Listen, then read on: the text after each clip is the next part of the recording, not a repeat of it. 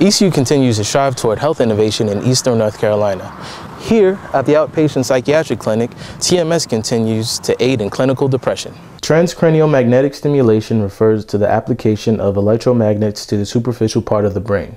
While still relatively new, electromagnetic use on the brain has been around for about 50 years. Treatment that we now see as TMS has been around for maybe 20 years now.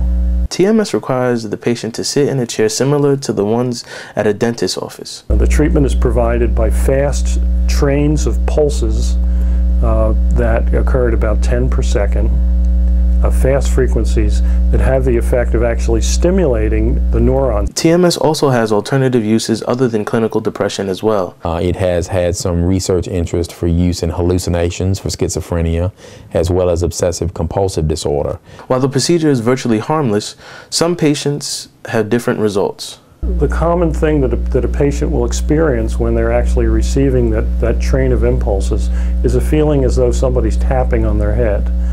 While TMS is a better alternative for some, Dr. Lang says there are some requirements patients have to meet. You have to certify that they have a diagnosis of major depressive disorder, and you also need to certify that they failed at least one medication at this time. The ECU Outpatient Psychiatric Clinic is currently accepting anyone that feels as though they need a different form of treatment.